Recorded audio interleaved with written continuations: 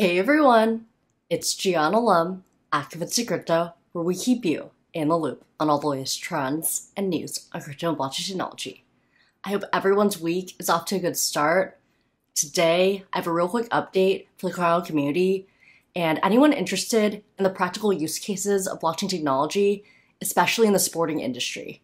Here's the article. Cardano Foundation collaborates with Epoch Sports and Merchandise for Lacrosse Championship 2023. The Cardano Foundation is the nonprofit arm of the Cardano blockchain.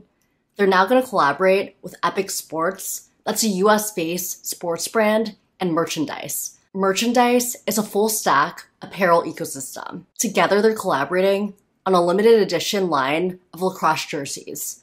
The jerseys will have NFC, near-field communication patches, and those patches will be linked to NFTs, non-fungible tokens. These patches will serve dual purposes.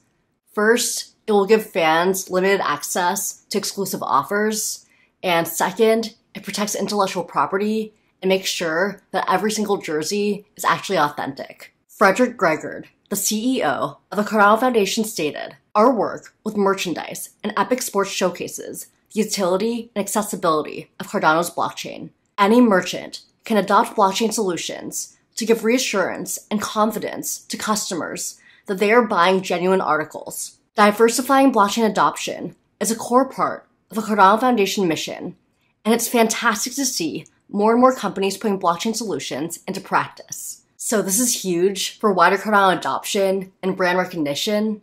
More and more people in the sports world are going to see the practical use cases of it. I'm curious to hear your thoughts though, especially if you're a lacrosse fan. What do you think about having NFTs linked to jerseys? That's it for us today. Feel free to like, subscribe, comment your thoughts. Feel free to share this with your friends if you enjoyed this content, and I'll see you next time, everyone.